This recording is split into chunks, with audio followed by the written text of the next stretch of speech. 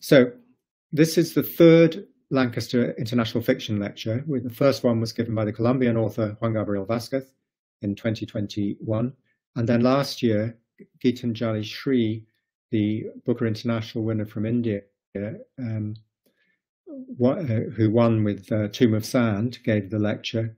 And this year, we count ourselves very lucky to welcome Georgi Gospodinov, as I've said, winner of this year's Booker International Prize, to give the Lancaster International Fiction Lecture on the theme of literature and particularly fiction as an international art form. And his chosen title tonight will be the first thing he reads out. So a word about Georgi. We first came across him at the Litfest International Fiction Book Club, reading his novel Physics of Sorrow, then published in America by Open Letter Books, which will now be published by W&N, Weidenfeld and Nicholson, sometime, I think, next year. His books are philosophical digressions. Often they progress by digression. But actually, if you've read Time Shelter, you'll know that it's a beautifully structured book.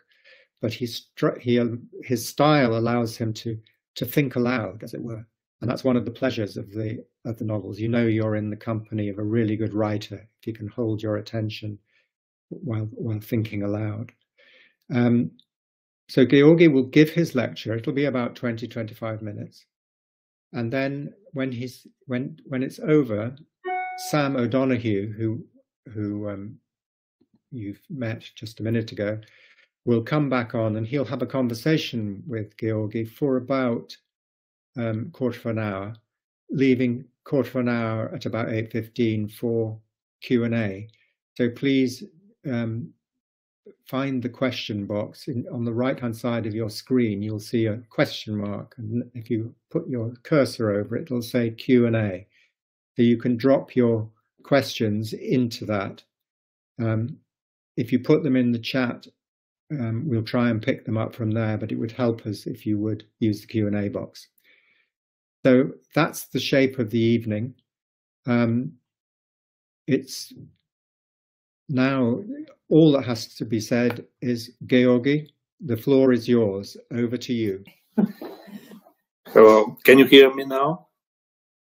Yeah, I hope so. Thank you, Bill, and thank you for the invitation. The title of my lecture is What Fiction, including in translation, can do in times like ours. Nothing. That would be the shortest, punchiest, and most pessimistic answer to this question. But if we actually, and not for the sake of rhetorical flashiness, answer it like this, we should immediately nix this text, close down the festivals, toss out the libraries, give up on creating literature, and sit meekly waiting for the end of the world. Because if we stop telling stories about the world, the end is indeed near.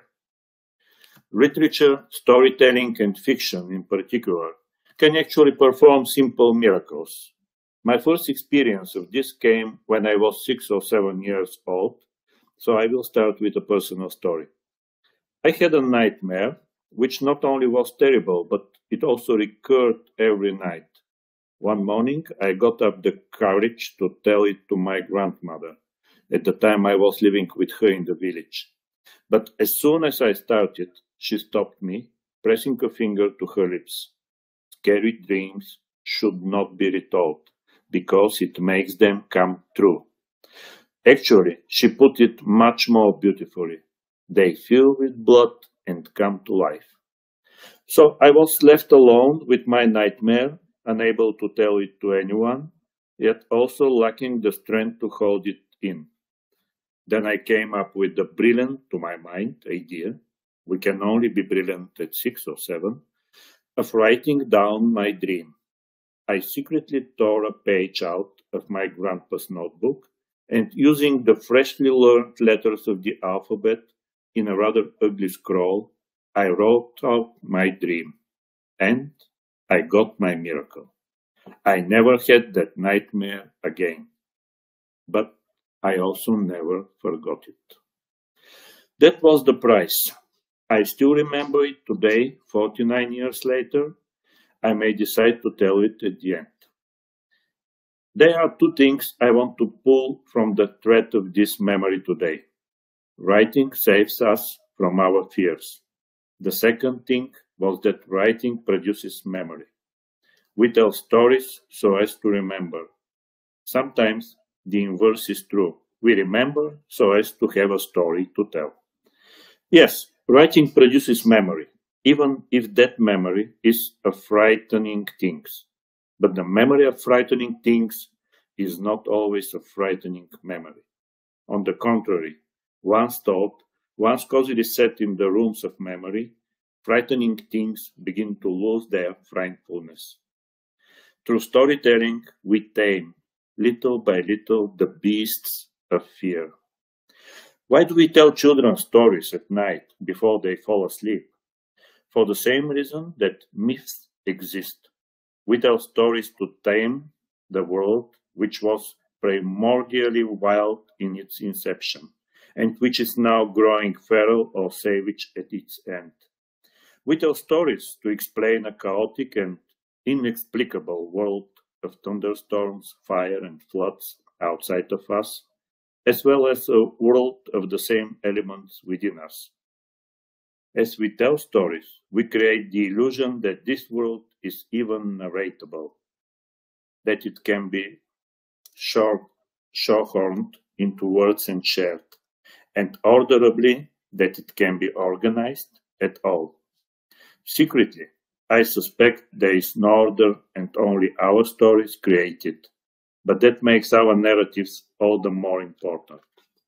We narrate so as to preserve the wholeness of the world and to bring meaning to what happens to it and to us, in the face of the secret suspicions that there is no meaning.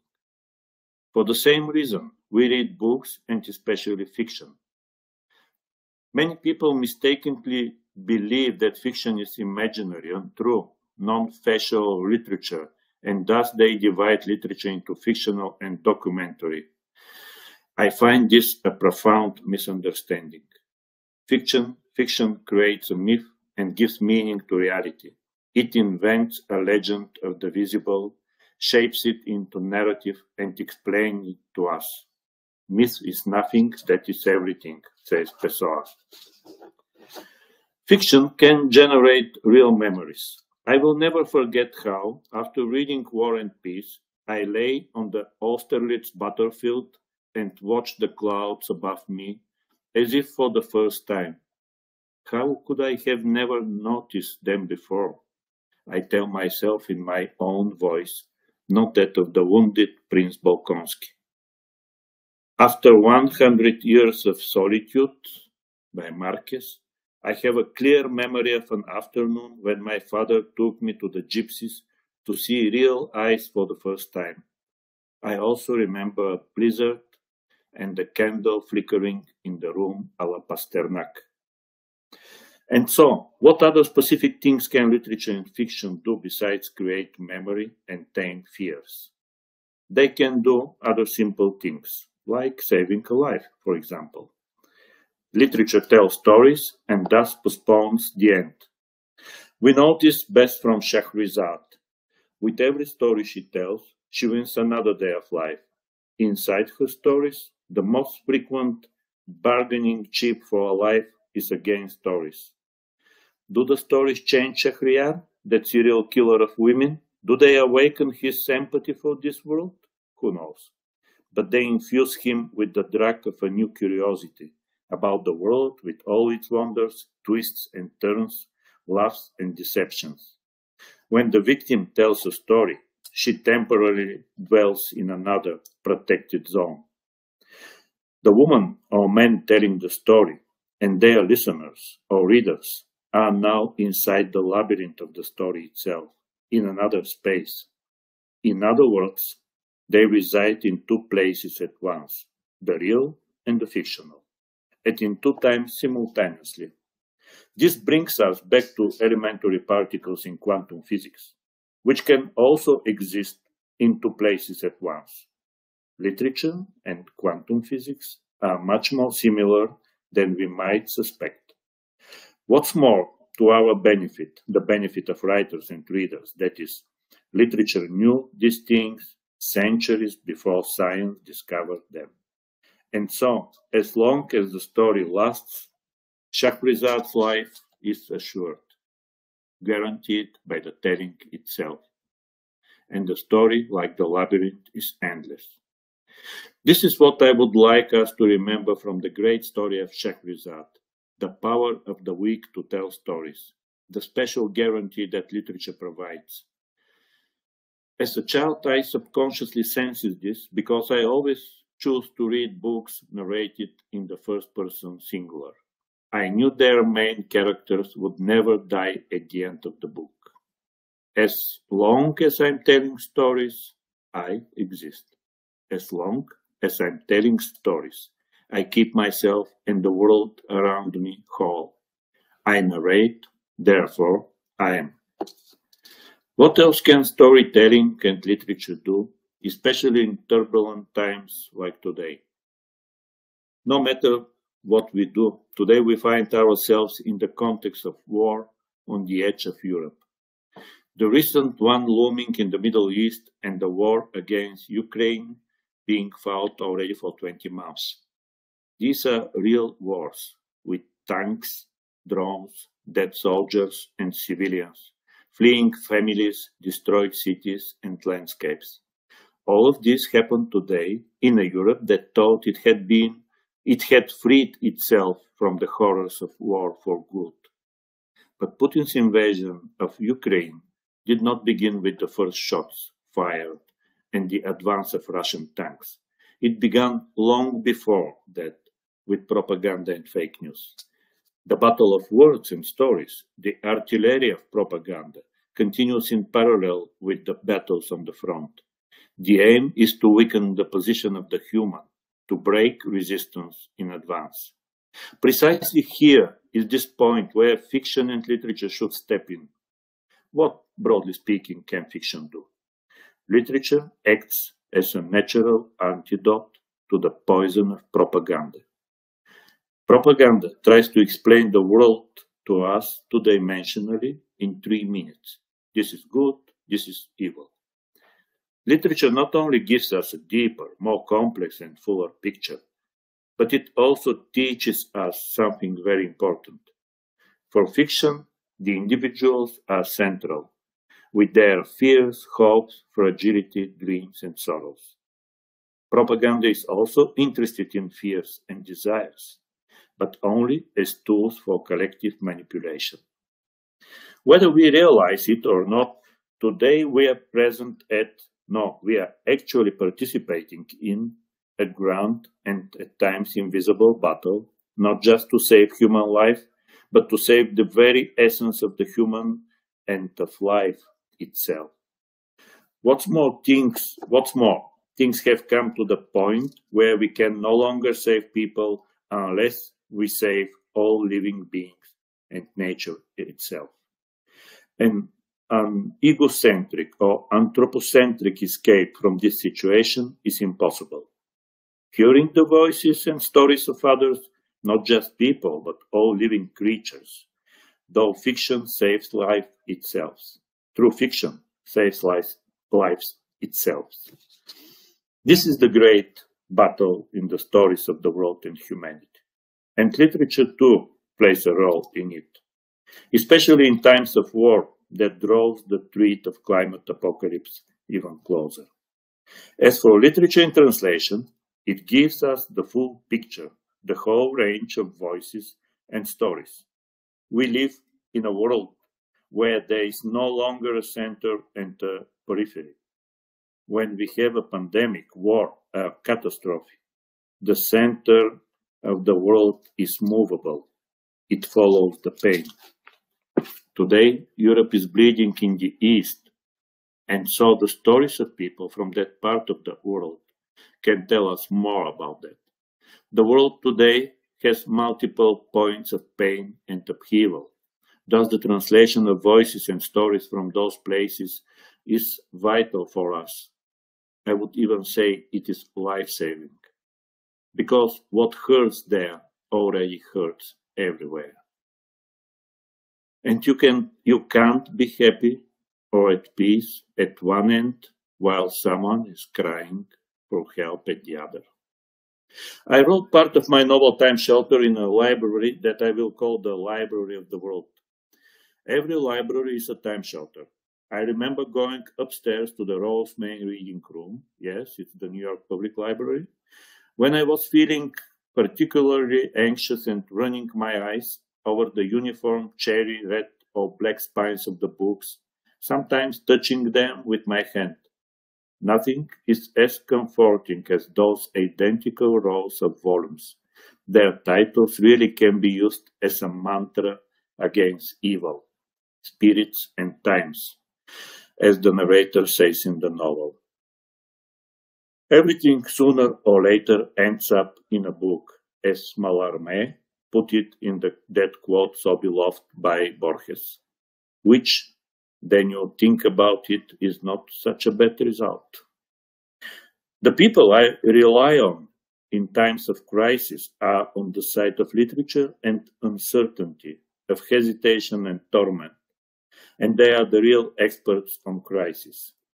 Their names are Pessoa, Kafka, Eliot, Virginia Woolf, Borges, to mention just a few.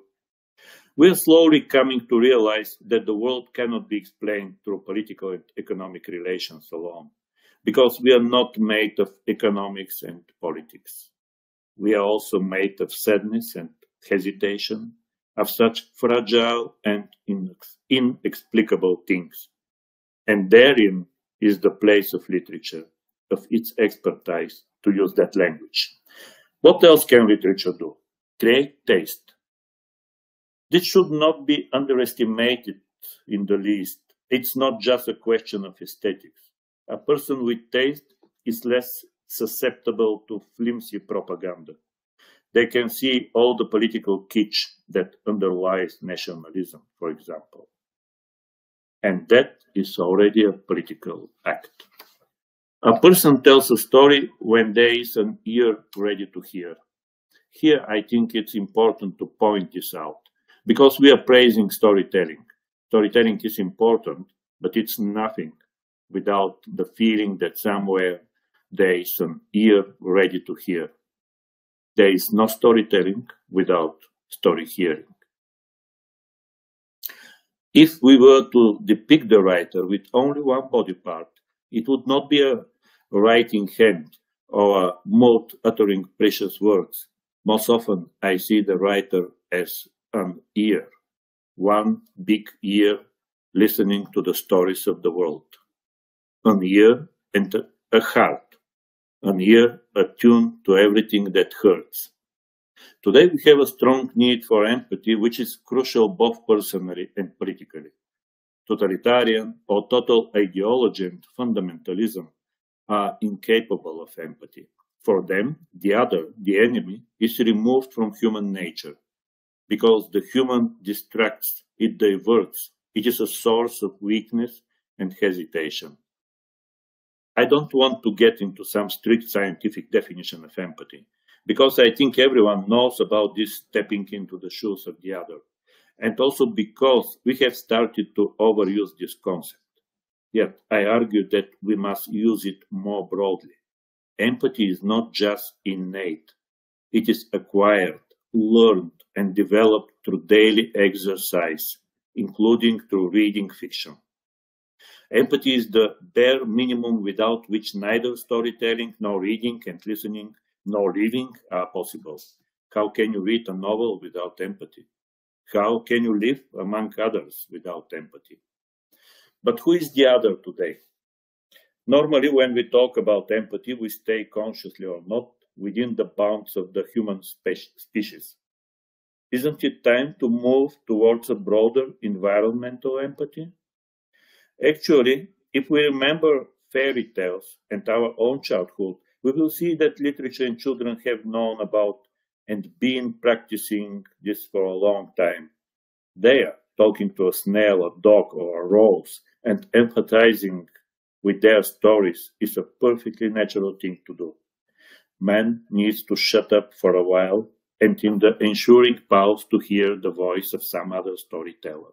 A fish, dragonfly, weasel or bamboo, cat, orchid or pebble. The narrator in my previous novel, The Physics of Sorrow, insisted upon this. Incidentally, the most recent studies by environmental scientists wondering how to motivate people to protect the natural world once again lead us to empathy. Let's go on a brief evolutionary tangent here. The widespread belief is that sympathy and helping those who are weaker is not a priority of natural selection. Nature and evolution would not tolerate anything like empathy for the other. Ergo, selfishness will always trump altruism. Yet, there is an interesting opinion from the evolutionary biologist David Wilson, a follower of Darwin, who notes that in evolutionary terms, selfishness beats altruism within groups, but altruistic groups beat selfish ones. Now, if we shift to a historical perspective, we would see that altruistic societies have been more developed and sensitive and have performed better in politics, economy, culture, and human happiness than dictatorships. This can be verified. Perhaps the time is coming to tell new stories about the future, to populate its empty rooms with the stories we want to inhabit. But before that, let's hear the stories and voices of the present, the stories of others, of migrants, of refugees, of those fleeing war, of those who have survived in the bomb shelters of Ukraine today. Let's tell and hear these stories again and again until we create a memory strong enough to prevent these nightmares from recurring, at least not so soon. Finally, let me tell you that nightmare from 49 years ago, which I never had again after I wrote it down, but which I never forgot either. The dream was simple and scary. At the bottom of our village well is my entire family, my mother, father, and brother. The well is deep and dark. I can just see their silhouettes looking up, unable to get out. I'm the only one outside, saved but alone. The fear is twofold. First, for them, and second, for me. I'm separated from them. I'm not with them, even if at the bottom of the well. I'm abandoned. This double fear, for others and for myself, this feeling of abandonment probably made me a writer, or at least gave rise to that first story of mine. And writing it down helped. My reasons for continuing to write today probably haven't changed much from that boy's reason for writing down his nightmare. I write because I don't want the nightmares to repeat night by night and to come true. Thank you.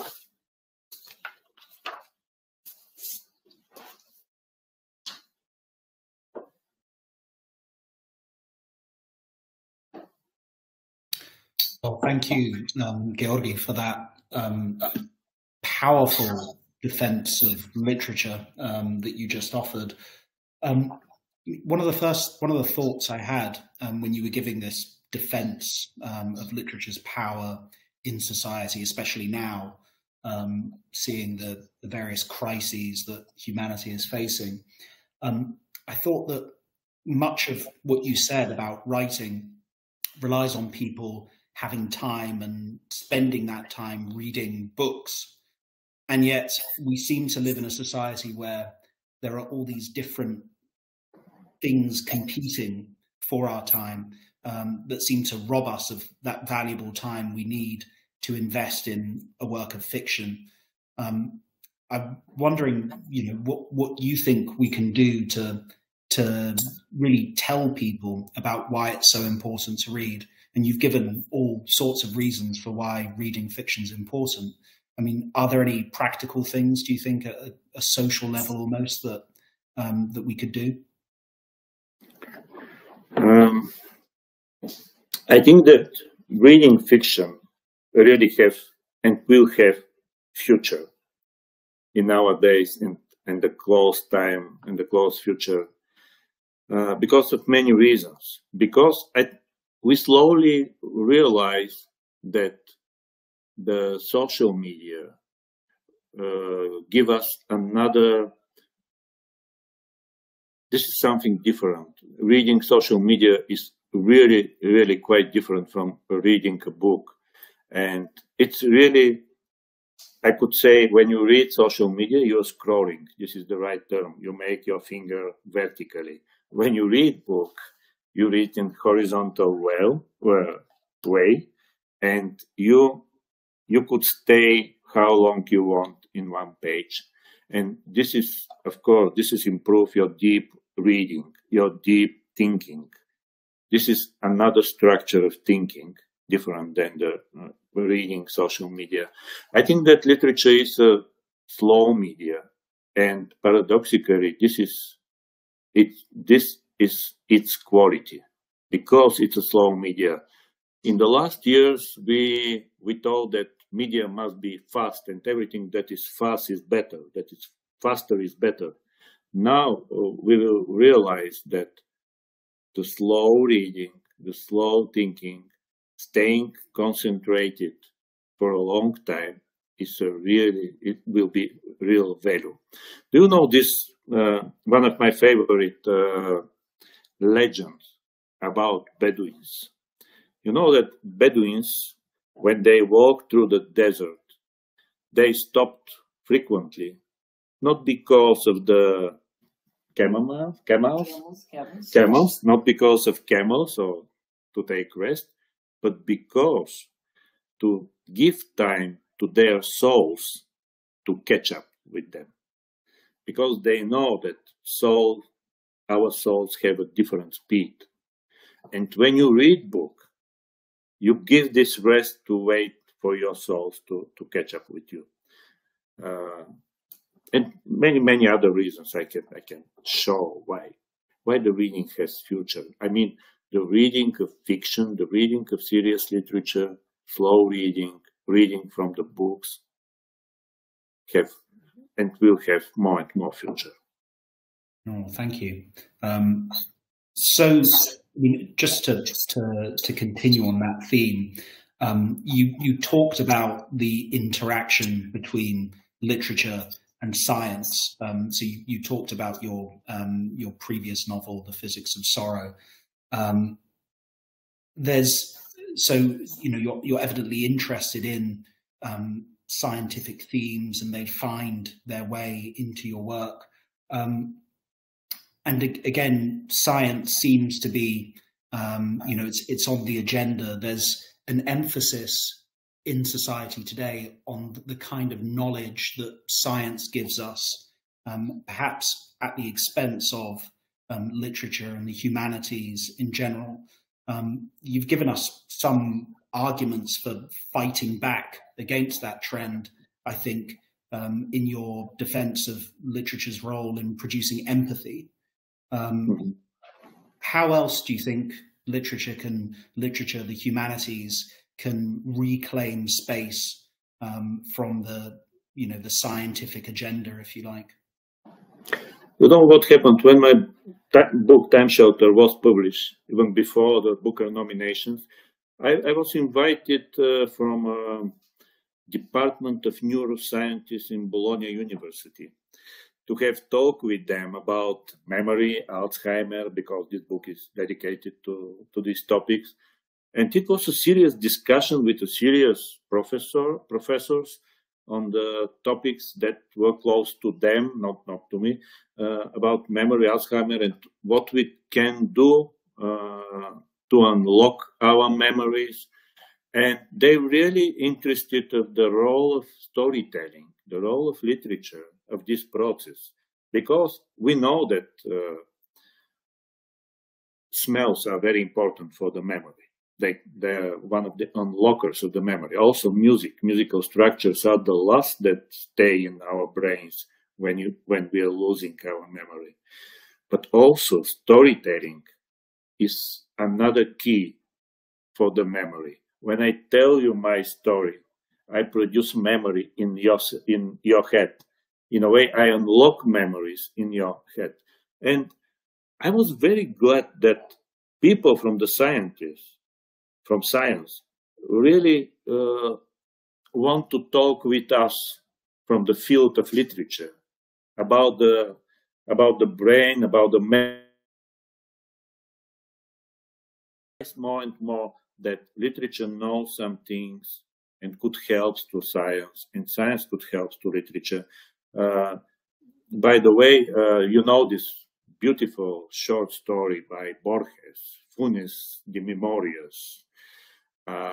You know that they are a serious scientific book dedicated to this short story from a famous professor and scientist, neuroscientist, who actually had the idea from this short story that people with a very strong photographic memory, like Funes, actually have a problem with the center of the abstract thinking, with the center of imagination.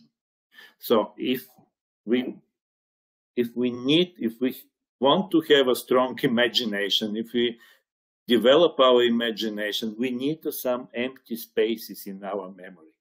We need a kind of bad memory in a way.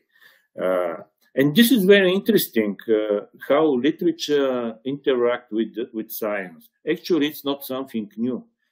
In the 17th century, they knew.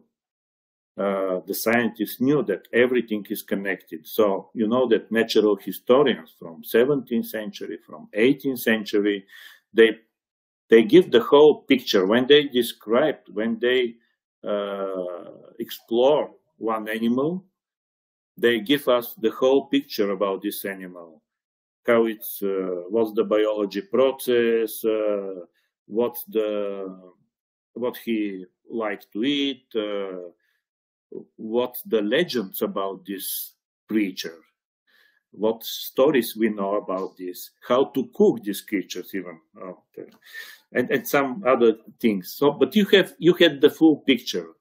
So the ancient people knew that everything was connected. After that, we forgot this a bit. So that's why I really believe in my experience from Time Shelter and from the physics of sorrow before that. I had a really good conversations with the real physicists, with the very serious physicists, and what they interested from the novel is the way to make analogies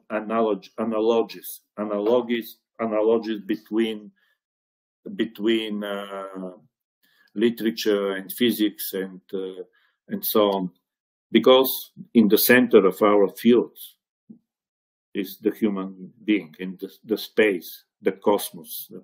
This is what we are interested in, literature and science. And by the way, but this is another story. You know that nostalgia that we are using now broadly actually is a diagnosis. It's a very serious diagnosis invented in 17th century by a Swiss doctor.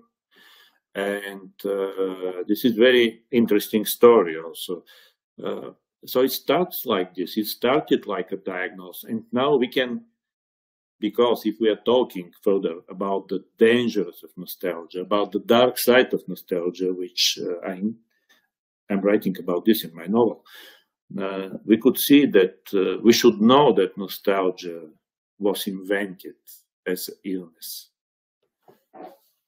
Yeah, I mean, so your attitude to memory seems to be something that fascinates you. And you mentioned that story by Jorge Luis Borges. I know that there are also allusions to Proust peppered throughout your work. So you obviously, you're a fan of Marcel Proust, the great writer of memory.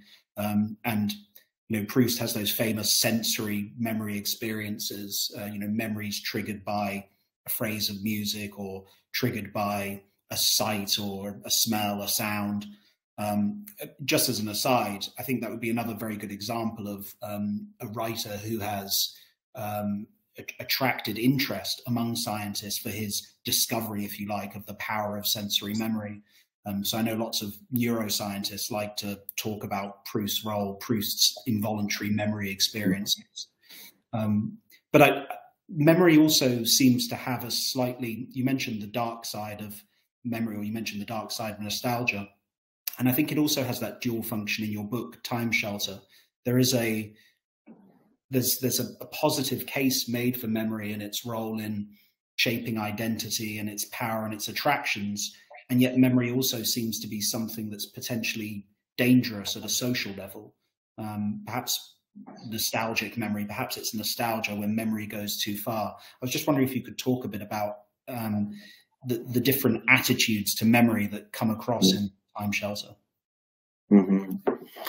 Yes. You know that in the beginning, the idea of Gaustin, who invented these clinics for the past, was that we can unlock memory of the people losing their memory. So the people suffering from amnesia or Alzheimer, we can unlock their memory when we put them in a situation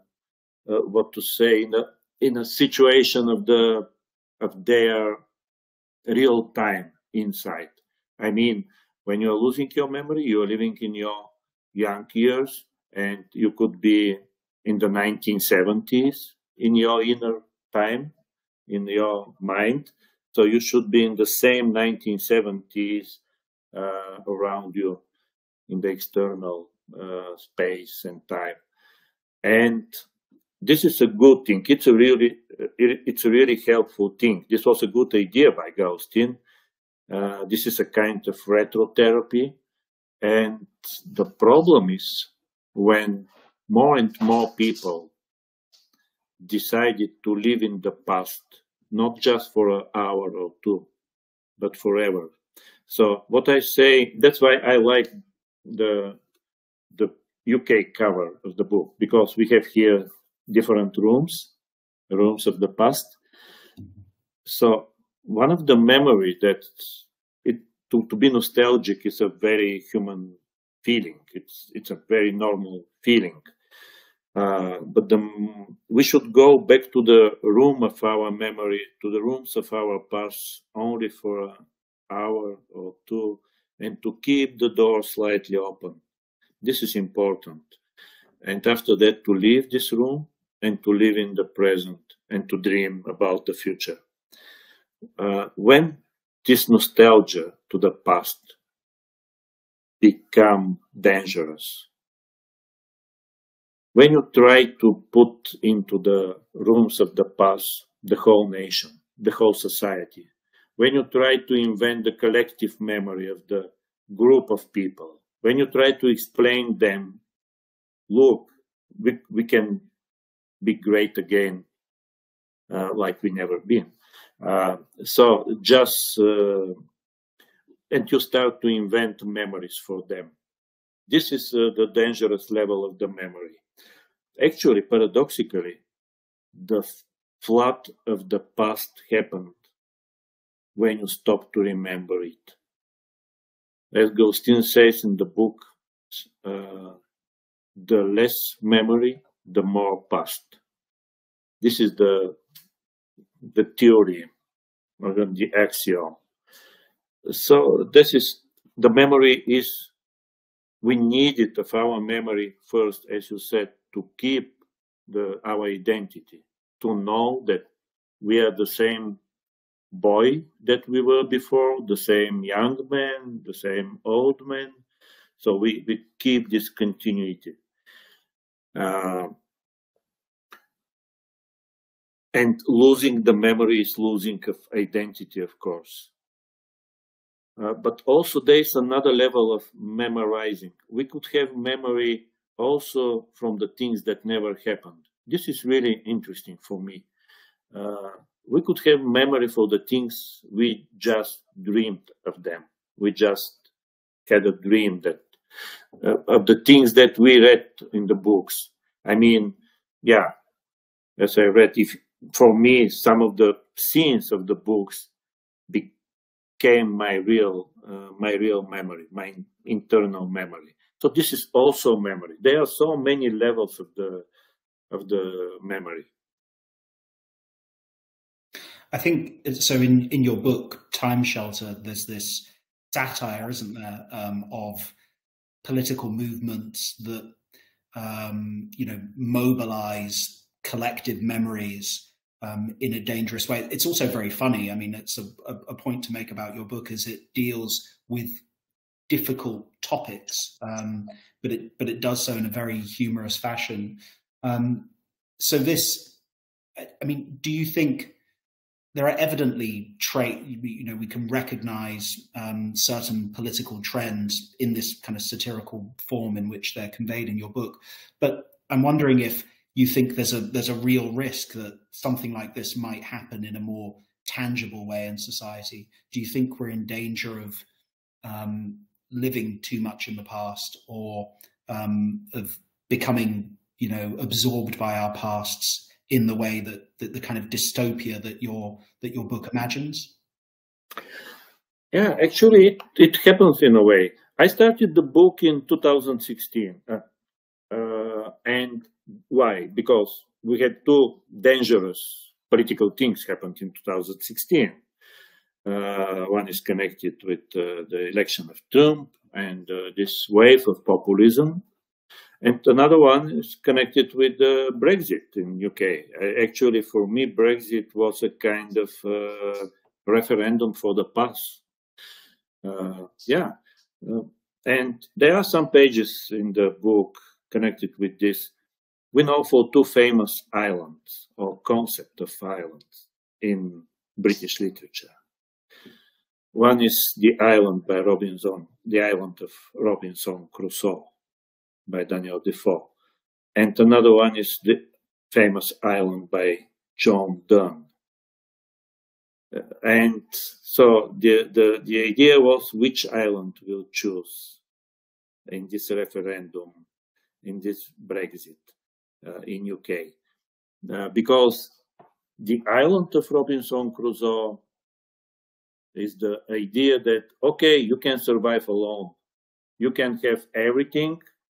I mean, you can make everything with your own hands. You no need of the other world. The island of John Donne is in opposite way. As you remember, he says, I can't quote it, but no one is an island. Everyone is connected with the continent of the rest, and so on and so on. Beautiful words. So this was the election between two islands. Anyway, in the second part of my book, when they made these referendums of the past, we can see how when you make a choice, when one society makes its choices, how many things are important. Not only politics, not only economics, but also some things like popular culture, like some irrational things, how young you were in these past decades that you should choose, and many, many other things. I wanted to show how many different things, different from politics and economics, are important. We usually underestimate these things because we knew from newspapers, from the first pages of newspapers, they only are dedicated to the politics and economics. The literature and other things are on the next pages, on the last pages, but they are also important when you make your choice. And to your question, yes, I think that after 2016 we could what to say, smell in the air this anxiety, and we could find that something goes wrong in the clockworks of time. And and I think what we're facing now with these wars, also, it's a kind of turning back to the past, turning back to one very important year of 20th century, 1939, in the end of 30s, which I dedicated many pages to this year in my novel. Well, thank you. I think we'll take some questions from the Q&A. So we have some really good questions in there. So just to say thank you to our audience. Hopefully we'll have time to get through them all. So I can see there's a question from Joe Singleton about AI and AI. Yeah.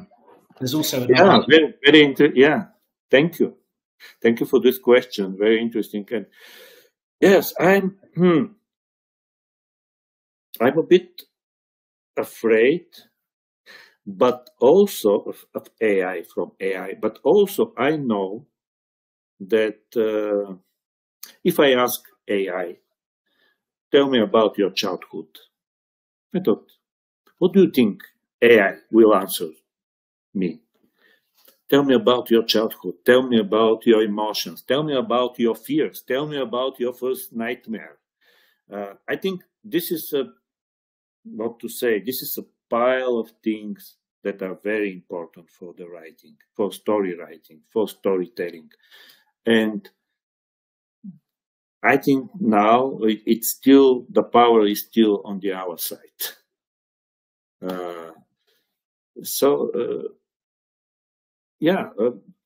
But there is another thing. This interest and this development of the AI now is also a sign. I think that maybe people are too, lonely. There is a great big loneliness that's maybe waiting us in the close future. So we know that we should talk with everyone. We don't talk each other. We have a problem with our conversations, with the conversation between us, between human and human people. You know what happened now. And this is a political question as well. I think most of the cataclysms now, catastrophes now, are connected with this inability to talk to each other. So now we slowly will start to looking for other собеседник, people to talk to. For other conversation partners. Conversation partner, yeah. And AI, we think AI could be something like this. I'm not so sure. There was an interesting question in the sociology. When you are old, imagine that you are old and ill, and you have to choose who will take care for you. One person who don't know your language from abroad, or kind of AI. What you will choose. And people on my age, of course, prefer to person, even you don't understand his language or her language. So it will be also a generational border. Very interesting. We will see what will happen. But this is my first thoughts about this. Okay. I also see there's a question also about AI, but a slightly different question about the role of, so not only AI in storytelling, but also the role that algorithms play in determining publishing and the attention a story receives. And this person asked, if you were a writer starting today, given these trends, what would you tell yourself? Би ви обръщал внимание на тези вече алгоритми. No, I don't believe in algorithms, especially for writing. Actually, I come from poetry. And in poetry, it's not easy to have algorithm. And I believe in writing. My writing is happened in this way. I just follow the language. I just follow the voice. I don't have algorithm and I don't have periodic table with the structure of the novel. I don't know what will happen at the end. I just follow the voice. And this is my way of writing, and I think that AI will not help me a lot. Okay. So another question this is from Nadia Todorova, who asks, do you believe writers carry a responsibility for the stories they choose to put out in the world? Yes, I believe. Yeah, I believe. I think that stories can change the things. If you believe in the power of stories, you believe that they make something with the world. They make something in the societies. They make something with the people. And so I think every writer has this responsibility. What kind of stories he chooses to tell. Even if I write the physics of sorrow, even if I write a very sad story, I don't want to put the head of the reader into the mute. It is correct. I don't want to violate the reader. I want to give a kind of consolation. Because this is important role of literature. You know that 2000 and more years ago, the consolation was a regular genre in the Roman literature. We know Seneca with his famous Consolation to My Mother Helvia. It's a beautiful text. If you read now, you will see how contemporary is this text. And so I think that literature, this is of course my opinion, and I want to write in this way. Literature can give a voice of the weak people, because usually we say that victories made history, but the defeated ones, they tell stories. And this is much more important for me. And literature could give a meaning. I think this is one of the ideas, because without reading, without storytelling, our life or what happened in our everyday life will be just trivial, banal, without other meaning beyond of this. And literature knows how to give meaning. This is very important, and will be much more important, I think, in the close future. And literature could create memory. This is another thing, very important thing.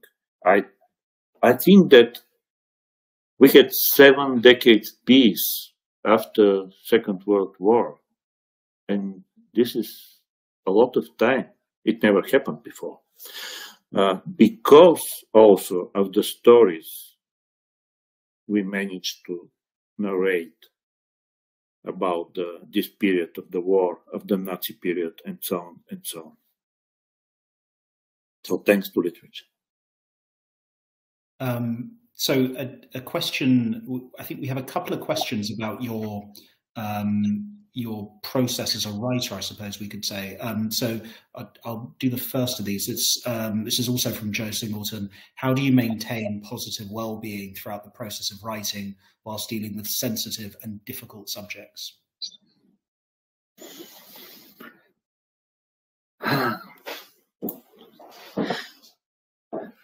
How?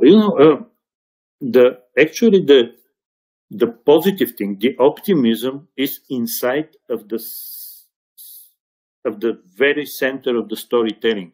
You will not write a book, you will not start to tell stories if you don't believe that the world will continue to exist, and then you have a story here in front of you.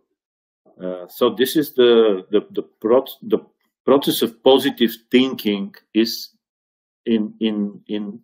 infiltrated into the same genre of storytelling and literature and novel writing. I think so. And also, when I think everyone knows this, when you have a sorrow, deep sorrow, when you have some troubles, and you don't know, you couldn't name this sorrow, the sorrow is even stronger. The sorrow could really break you. And when you start to tell stories, when you start to write about this sorrow, first you start to understand it more and more. And second, you tame your sorrow in a way. You tame your fears in a way. And this is the miracle of storytelling, and this is a miracle of writing. Okay, a question from Roger Farmer. I think you may have addressed this in part already. It's about the structure of Time Shelter and how did the structure of Time Shelter develop? Was it premeditated or was it a more dynamic process? Mm-hmm. Yeah, thank you for this question. Actually, in the idea for the clinics of the past came to me maybe more than 15 years ago. And then I put it into my notebook and I forgot about it. And then in 2016, after 2016, I found this idea.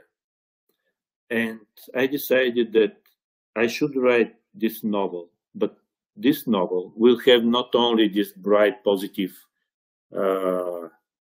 first part where the clinics for the past help to the people, but also now happens something else, and I should write about this. And that's why the novel have actually, in a way, two parts, which are connected, of course, but the idea, the good idea of Gaustian, the innocent idea for the clinics of the past, developed more and more, growing up, and many countries decided to make these referendums for the past. So it starts from the small idea for the clinics of the past, then it becomes the cities of the past, then countries of the past, and then the novel ends with the dementia of the narrator. You can see that the novel became fractured, more and more fractured, because the dementia of the narrator became stronger and stronger. There is an epigraph in the beginning of the novel which explains the structure of the novel. And the structure is more or less like the Sarabanda by Handel. Strict repetition, at the same time moving forward, restrained and solemn, as befits a beginning. Afterward, everything can and should fall apart. Actually, there is also a lot of stories inside of this novel, because we work with stories for the memory, and a lot of musics.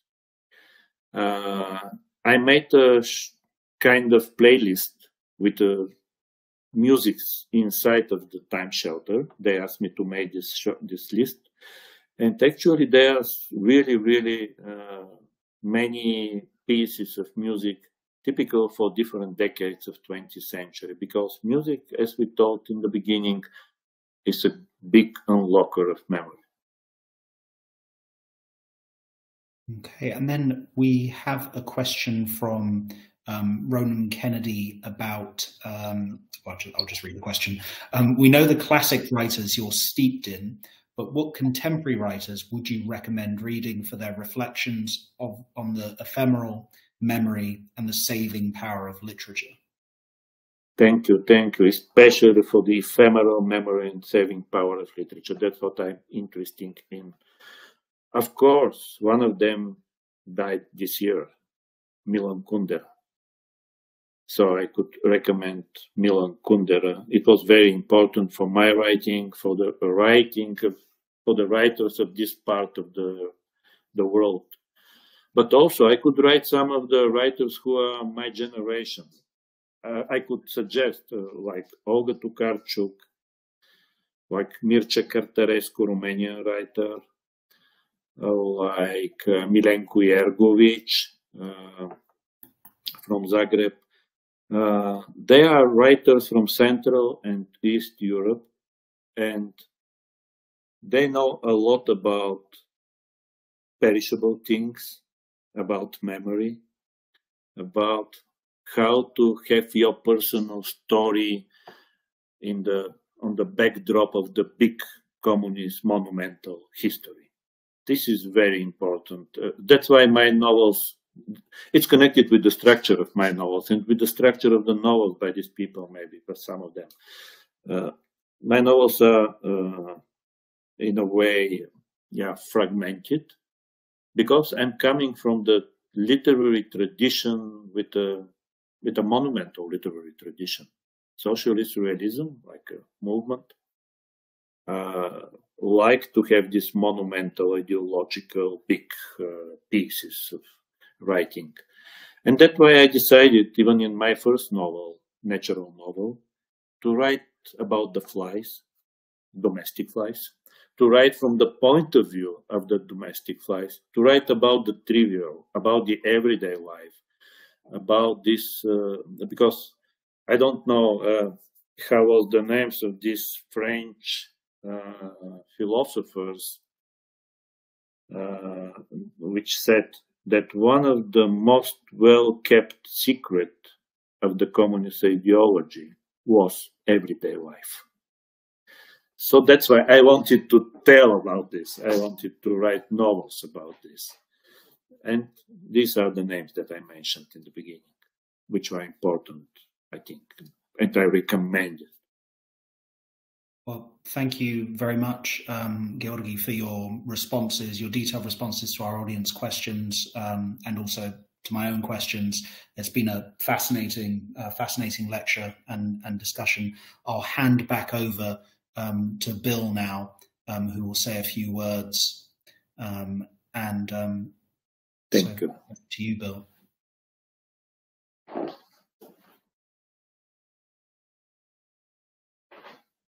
Hello there. Back from outer space, it seems.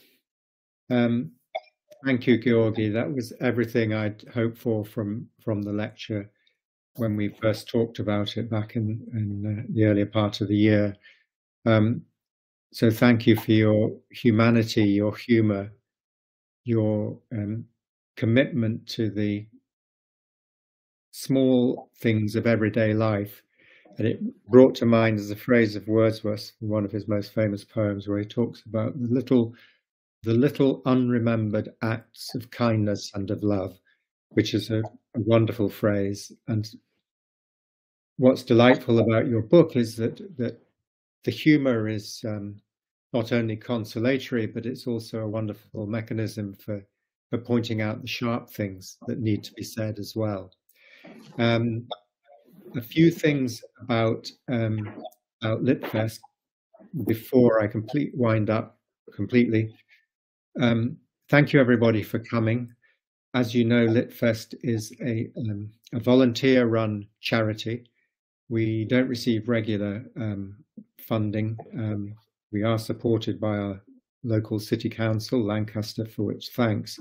And we're very fortunate to have this relationship with Lancaster University, who are our partners in the two lectures we're currently running, the International Fiction Lecture, which you've just heard, and also the Lancaster Environment Lecture, which was given by George Monbiot back in May. Without their support, we would not be able to carry out the work that we do. We're also enormously grateful to, as I'm sure Georgi is too, to Angela Rodell for her wonderful translation, really superb translation of Time Shelter. And in a minute, I'll ask you to come into the screen, Angela, and take a bow. But hello, thank you. But for now, I want to say one other thing. Please do, when the lecture is over, go to our website, go to the Support Us page and donate, because that way the government will give, for every £1 you give, the government will give Litfest 25p extra. No cost to you, but it's part of their support for the work of charities. And if you haven't read Georgi's book, please do buy a copy from the Litfest online bookshop, because we've been selling copies of Georgi's book during the period of the festival. Text of Georgi's lecture will be available on our website and be published internationally by Words Without Borders in about 10 days' time. And as my colleague Nat Charlesworth said, you can hear the lecture again if you want to go back to it by going to our YouTube channel. So I have 3 little phrases I took from that lecture. Literature can be an antidote to propaganda. A writer, Georgi thinks of the writer as an ear listening to the stories of the world. What a wonderful phrase that was. And never lose sight of the new stories of the future, because that's where we need to be heading next. So please thank Georgi Gospodinov for his lecture, Angela Rodell for her translation, and Sam O'Donoghue for moderating the conversation. We can't do a great round of applause, but imagine a digital emphatic round of applause from all of us who've been listening. Thank you. Thank you. Thank you. Thank you very much.